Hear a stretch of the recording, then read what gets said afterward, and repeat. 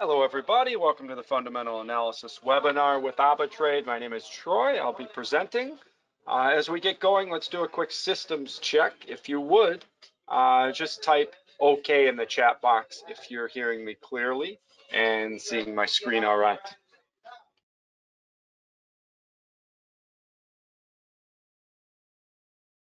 Okay, great. Thank you. I've got enough responses. Looks like we're up and running fine.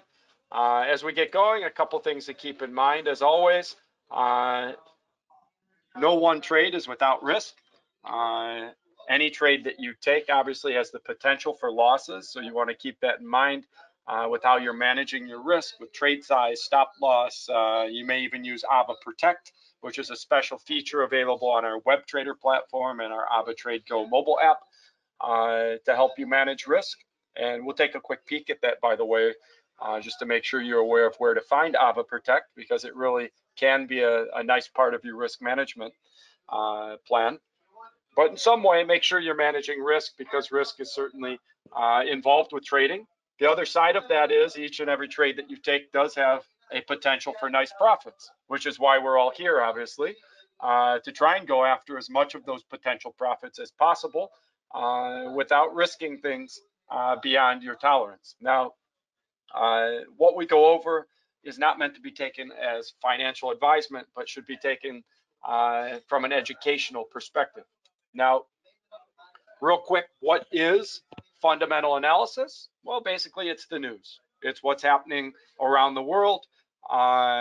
It's what's happening in terms of the headlines and global sentiment, so that you get an idea of which way the wind is blowing, so to speak, so that we can maybe have a preference in terms of what direction you might prefer to try and find entry points and exit points for different instruments. Now, there are a couple different types of fundamental news that we can look at. One would be the type that's scheduled at regular times, what we might call regular economic events. And we'll take a peek at some that came in yesterday: PMI numbers, factory production numbers, etc. We've got the NFP announcement, the non-farm payroll numbers out of the US tomorrow. So these are things that are regular economic events. We know what they'll be, we know when they'll be, and we also understand that they have the potential to move markets quite a bit. The other type of fundamental news would be what we might call extraordinary economic events. And these types of events, we'll look at some of the headlines today. They're things that you just can't predict, like a global pandemic breaking out, or there were different headlines back when Brexit was the top headlines each day. You just didn't know what the next headline would say. Was it good news? Was it bad news? And each and every headline that hit about that topic was swinging markets one direction or another unpredictably. So that's another type of fundamental news that we need to contend with. And I would say that we can take advantage of, usually with pending orders for the unexpected type of news, and many times with market moves with the known news. So there are a couple different waves of preparing for these different types of fundamental news, and we'll go over those today as we go over the live charts and take a look at the news articles. Welcome, Morris. You're saying you're in. That's nice. Welcome to the event. Okay, if anyone has any questions or comments as we go along, please type in the chat box whatever you'd like to share or whatever your question might be. I'm happy to address any questions or to share any information that might be pertinent to our discussions. So this is our main website. We'll get back on here to take a look at maybe our web trader platform, look at AvaTrade Go and the AvaProtect feature, just to make sure you're aware of that. But real quick, let's take a look at the main headlines. And literally, this took me no more than 5 minutes to pull up these headlines to get an idea of what is the sentiment today. What is the fundamental news telling us? And so it seems like repetitive themes all around the world. China imposes restrictions as Delta reaches nearly half the country. We're not talking about the airline, Delta Airlines. We're talking about the Delta strain of the COVID virus. So don't run out necessarily and buy Delta stock, because we're talking about the virus. And yeah, it reaches nearly half the country now. So that's not good news. The second largest economy in the world, all of a sudden having the new strain of the virus spreading and imposing restrictions. Okay, what's the next headline show us? Oil drops towards 70 as virus concerns weigh. We're starting to get a feel for the sentiment, right? Oil drops towards 70 as virus concerns weigh. US COVID-19 cases hit 6-month high at over 100,000. Again, the same theme here, kind of negative, gloomy headlines, focused on the virus outbreak and with this new Delta variant spreading rapidly. Next headline, Sydney suffers worst day of pandemic, Victoria state to enter 6th lockdown. Again, gloomy headlines, not good news, that major countries all around the world are administering new lockdowns, putting new measures in, worrying about virus spread, oil's dropping or has dropped because of fears of maybe demand going down as large countries, large economies are starting to go back into restrictions and lockdowns. Okay, maybe it's not going to be as bad as the first time around, right? When the pandemic first hit, because a lot of people are vaccinated and the vaccine seems to be working at least somewhat against the new strain to protect people. But still, you can see the headlines. You can see what the sentiment is. Next headline, we already saw that one. Next headline, Asian stocks hold gains, dollar strong on Fed official comments. Okay, so when you see the first part, Asian stocks hold gains, it doesn't sound like a market that's ready to go roaring up, right? It's holding the gains, like it's just hanging on and just waiting for a reason to drop. That headline almost sounds like Asian stocks hold gains. And then we see the second half of that headline, dollar strong on Fed official comments. Okay, they're talking about the Feds in the US making monetary decisions, making decisions about monetary policy moving forward. And a person who's usually rather dovish in his comments was what they call hawkish in a recent comment yesterday. And what I mean by hawkish is talking about the fact that, hey, maybe we do need to cut back on stimulus sooner rather than later. Okay, kind of surprised some people. And so that causes the US dollar maybe to strengthen if there's some fear out there that, hey, maybe they're going to raise interest rates, sooner than we expected. Maybe they're not going to wait until 2023. Maybe they're going to do it next year, or maybe even they mentioned the bond buying program, which is helping to prop up the economy in the U.S., being cut back even this year, is part of what this person also said when they're saying that the Fed official comments strengthened the USD. So if there's rising belief that some of these stimulus measures, and this keeps creeping up each week, fear that some of these stimulus measures might be pulled back in the US, that causes the US dollar to strengthen then, because they say, oh, less free money being handed out in the US, then the US dollar should strengthen. But we'll see, with all of these fears hitting, that we looked at, all these headlines out of the US, out of Australia, out of China, all these fears about the virus, well, then maybe the US will say, maybe we don't need to cut stimulus measures just yet. If there's lockdowns in the future, then the stimulus would still be needed, right? So it's this kind of back and forth yo-yo movement of, will they cut stimulus in the US? Won't they? We think they will. Now we think they won't. And now again, they think maybe they will. But it's kind of a balancing act going on right now, with countries saying, okay, the economies are doing better. And if we look at some of the announcements that came out of Great Britain, PMI numbers better than expected yesterday.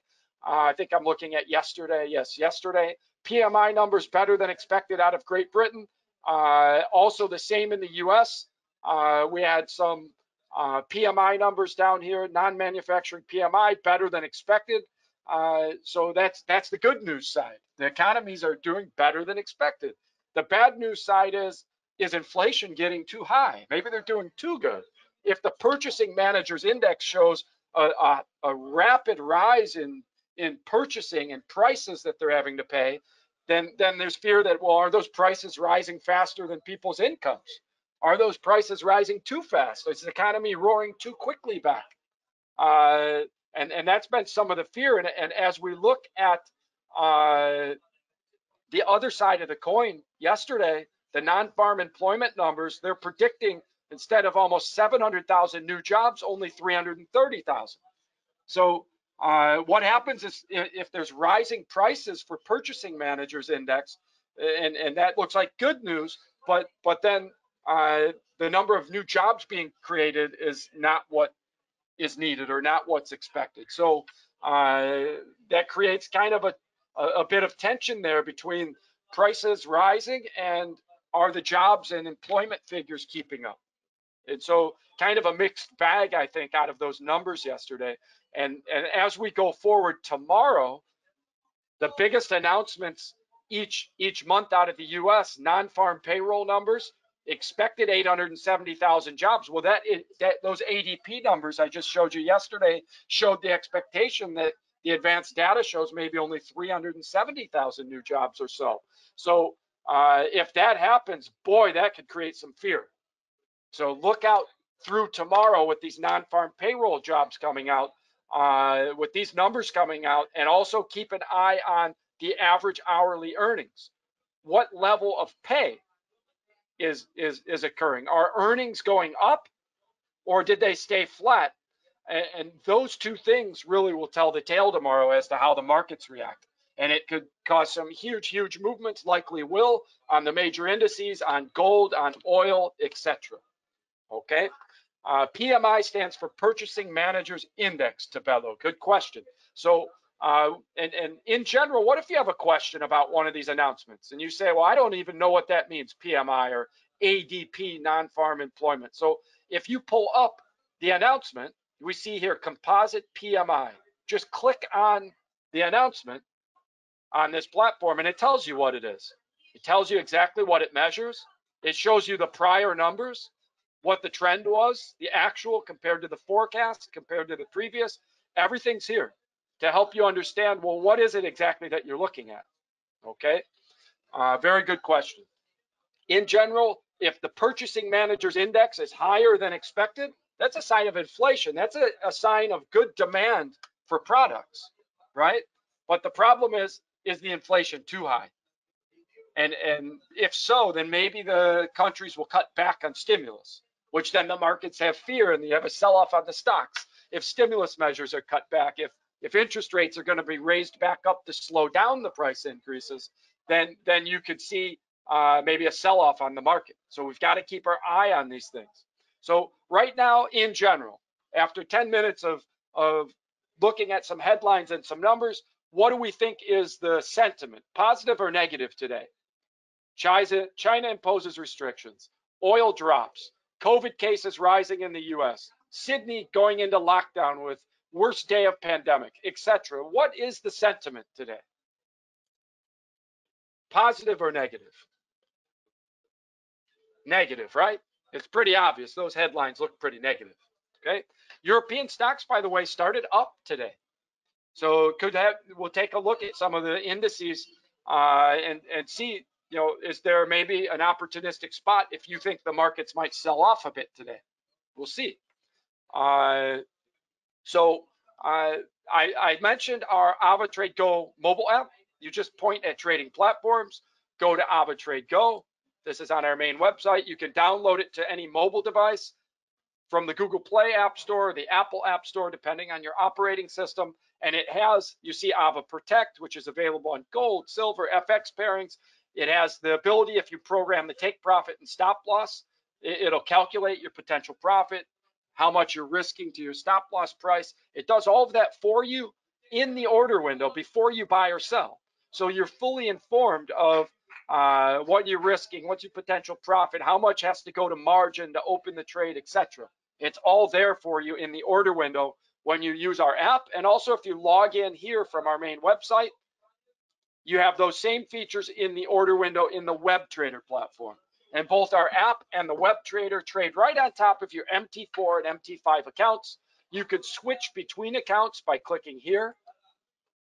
And you can switch to your demo account, switch to your live accounts, and there are advanced features as well on this platform. If you go to Trading Central, you've got all kinds of different features. Market Buzz gives you some fundamental news already found for you from thousands of locations across the internet, different publications. We can see what's trending the most. Morgan Stanley is trending quite a lot, 439 articles found recently. And you could pull up, well, what's the most recent article about this instrument? And you can go right to the article, the source of the article, and read it. Okay, so very cool features on our WebTrader platform. There are also free signals that does your technical analysis for you. So check out the platform. It's very nice to use. Now let's go ahead on the MT4 platform, which I know many of you are familiar with if you've been trading for a while. And also, those of you that are new, you might say, well, why don't I just use the signals and trade? And I would say the signals are nice, but it's also nice to understand how to do your own technical analysis. And I like the charts on the MT4 to do technical analysis. They're very sharp and clear. Our WebTrader charts are very nice as well.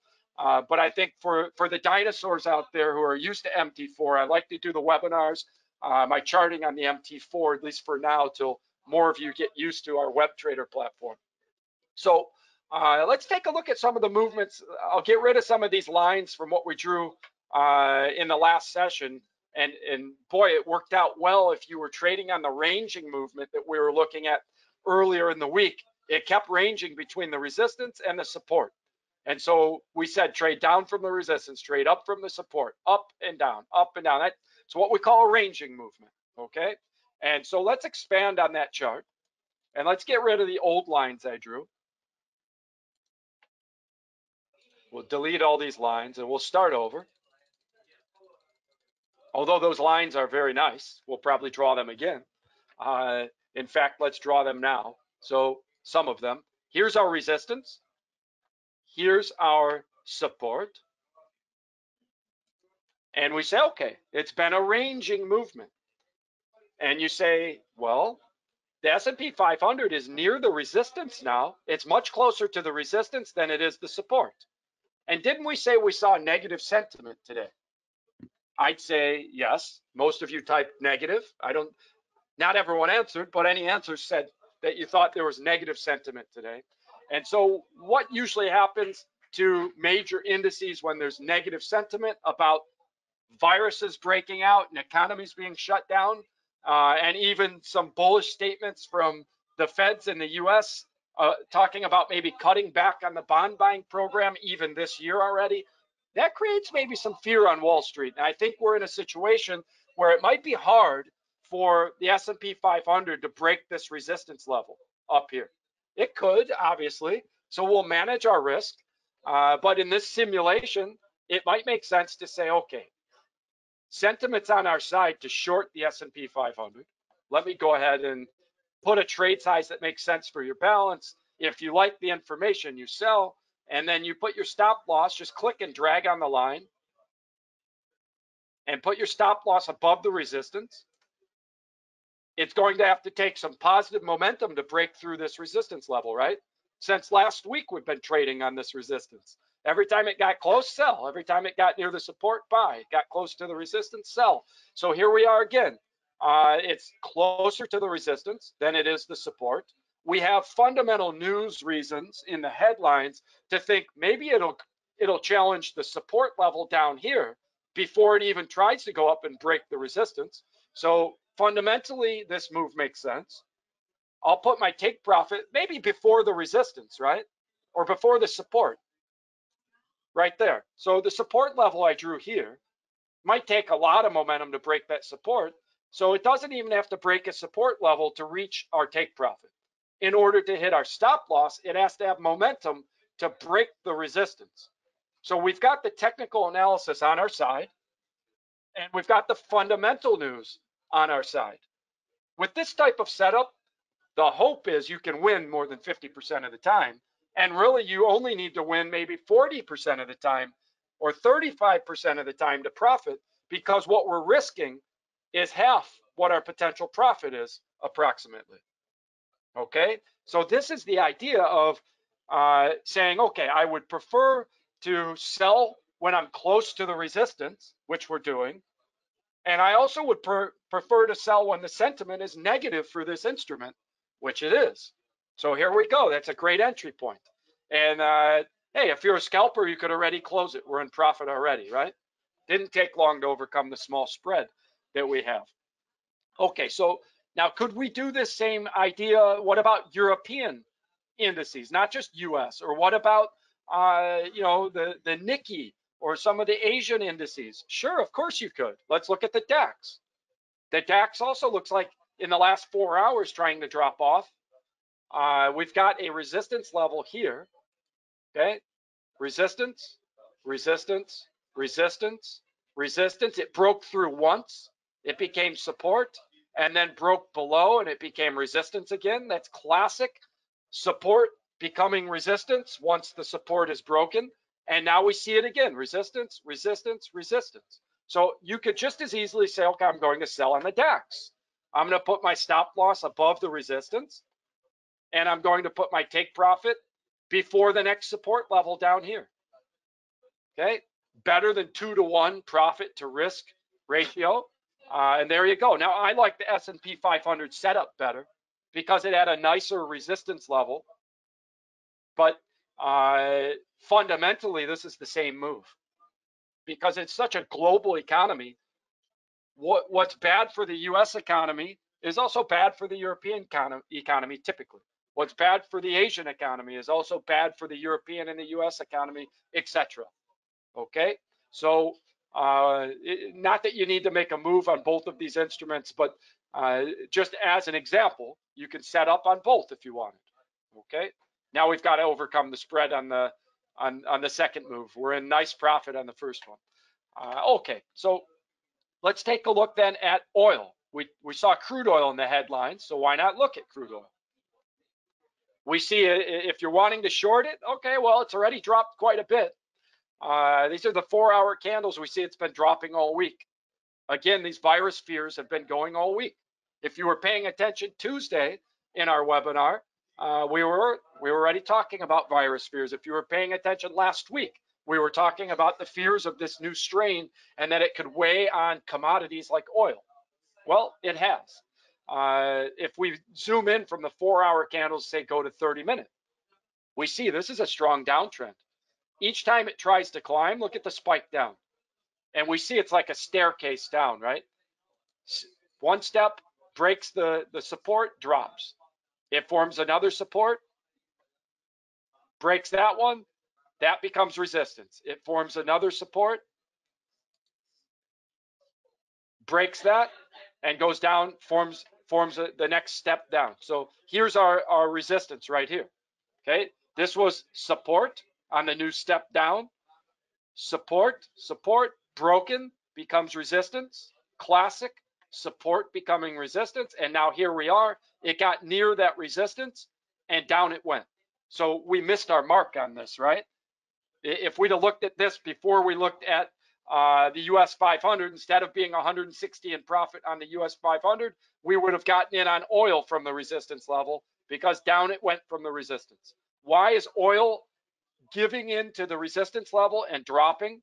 Every step, support breaks, resistance holds, support breaks, resistance holds, support breaks, resistance holds. Why is it doing that? The sentiment is negative. That's why the fundamental news is so important. Instead of buying from the support levels, which keep breaking and you'd be losing, you're selling from the resistance levels, which keep holding because of the fundamental news about the spread of the virus, the fear of lockdowns now in China, in Australia, in the US, in the European Union, etc. Okay? Oh, good question. Shane is asking about something other than the COVID situation. And by the way, if you want to trade on oil and you think you want to short oil, but you don't like the entry point, you could put a pending order in case oil spikes back up. You could put a pending oil order up here on oil. Okay, a pending order on oil from maybe up around 69. If it comes back up to the resistance, a a sell limit pending order would sell. You also could put a buy limit pending order above the resistance.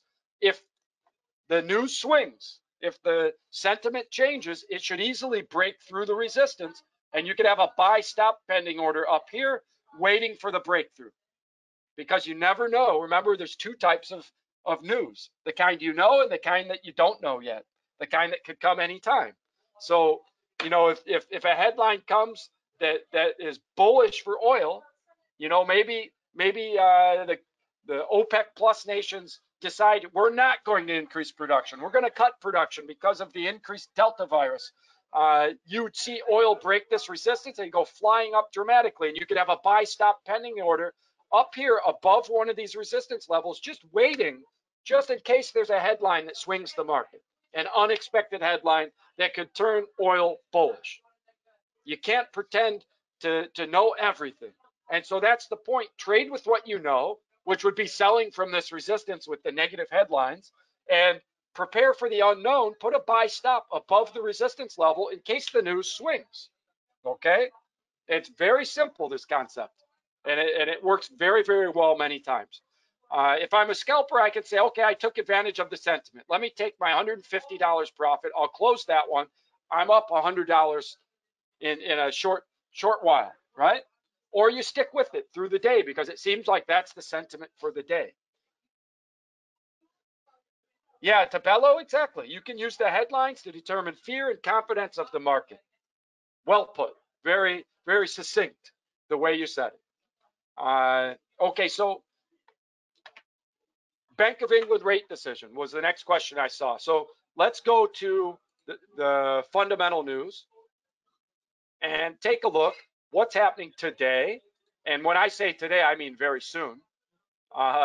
There's a rate decision coming up out of the UK in 33 minutes. So just as we end the webinar, there's a rate decision coming out of the United Kingdom. And so, and it's not just a rate decision, there's an inflation report. There's the Bank of England MPC vote cut. Is there going to be a vote hike or rate change, I should say? That decision is being made.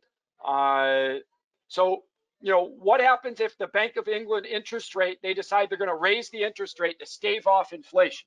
Maybe they think, okay, we kept the rates low long enough, the economy's doing well, and they unexpectedly raise the interest rate. I don't think they will, by the way, but hypothetically, if they did, you'd see the Great Britain pound strengthen like crazy if there was an unexpected rate hike, because higher interest rate on a currency strengthens the value of the currency, right? Keeping interest rates artificially low weakens the currency in general. So if the decision comes out and it's as expected, it stays at 0.1% interest, then it's kind of a non-factor.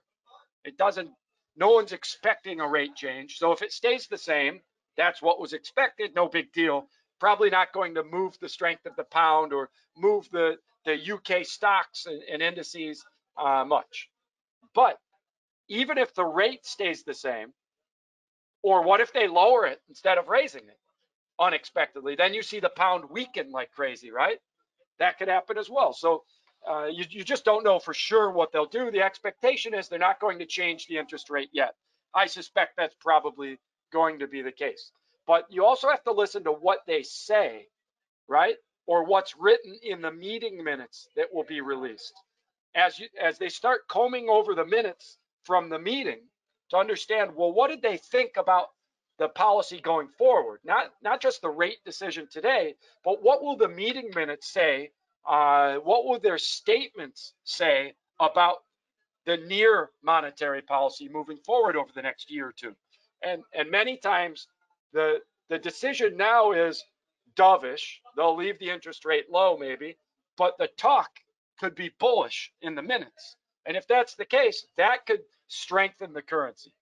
Okay, or if their talk is dovish, that could weaken the currency. So very big decision. And then you also have jobless numbers coming out of the US as well, initial jobless numbers, which could create more fear if those numbers are higher than expected. I don't know that we're going to have time for any of the soft commodities. I don't think we'll have time to look at wheat.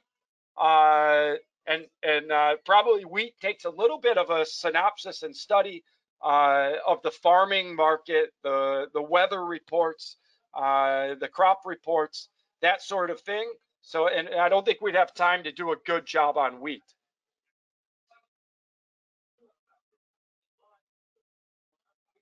Okay, you're saying you have a quick question. You said when the advanced data payroll was announced, gold went up to 1831 due to negative news, and the volatility increased. Okay, so gold responds to whether there's fear of inflation or not on the US dollar. Gold is an inflationary safe haven, particularly tied to the strength of the US dollar. And so the ADP numbers came out yesterday showing less job growth than expected. Okay, why would gold spike up with bad jobs numbers? Could be that bad jobs numbers, lower hiring than expected, would leave people to believe that the US will keep the stimulus measures in place. And if the US keeps the stimulus measures in place, that makes the US dollar weak because the stimulus measures are ultra low interest rates, bond buying program. They have another stimulus package coming soon for infrastructure. That keeps weakening the US dollar. And if the US dollar is viewed as potentially weakening further, then that drives gold up as a safe haven from inflation, from inflationary currency in the US. Okay. And we see it in the PMI numbers as well. The Purchasing Manager Index numbers are higher than expected. Prices are rising faster than expected. That's inflation. When prices are rising faster than expected, that drives people into gold. What drove gold back down? Fear of the China virus and economies maybe being shut down, because the fear of inflation drives gold up. Fear of deflationary measures, locking down economies because of virus spread, that causes the economy to slow down. And that's the opposite then. And people sell out of gold and buy back into the US dollar. So if it's fear of inflation, gold goes up. If it's fear of a pandemic, which slows the economy down, well, then the opposite of inflation occurs, and people actually rush out of gold as the market drops. Okay, so we have a request for the NASDAQ. What I'll say about the NASDAQ is it's similar to the S&P 500 that we talked about. And that is it's at a high point. Okay, here's the NASDAQ. It's at a high point and it's starting to drop. And there's no reason why, with today's negative sentiment, you couldn't think that maybe the NASDAQ is due for a pullback. So, whatever trade size makes sense for you, the NASDAQ for equal lot size moves more points. So be careful with your lot size. I'm making it smaller than the S&P 500 trade. And maybe I do a market sell. And I put my stop loss above the all-time high. I think it's an all-time high, or today's high. No, it's an all-time high. 1 week candles, NASDAQ's never been higher. So what better situation can you have than to be able to put your stop loss above an all-time high without much distance to the stop loss and have the sentiment on your side with a global pandemic starting to spread again, right? I don't want to say a global pandemic's a good situation, but it is maybe for shorting the NASDAQ. The NASDAQ in particular, though, was more resilient against some of these fears because of the tech stocks. The S&P 500 more easily responds to the fear and drops.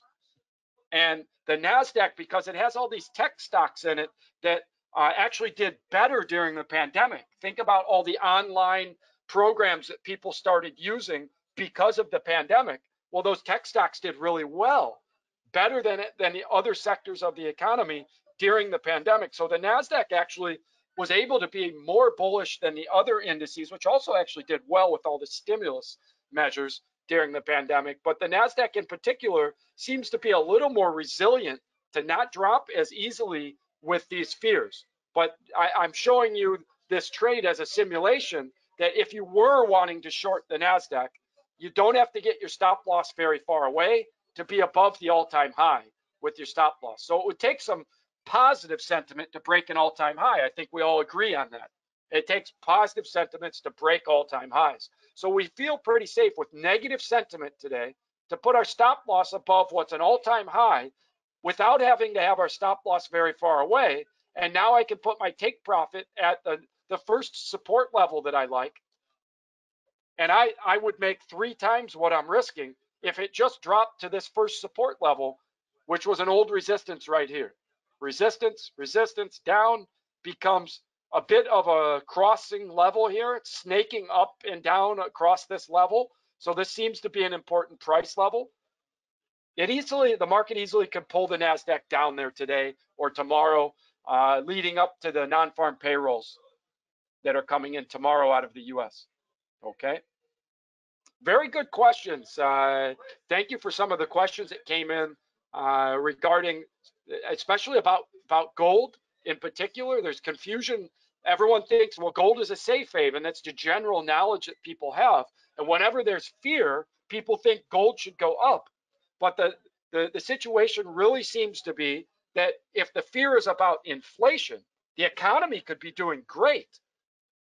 And doing so great that there's inflationary fears, then gold goes up with the rising stocks. If the fear is about inflation, markets can be rising while gold goes up.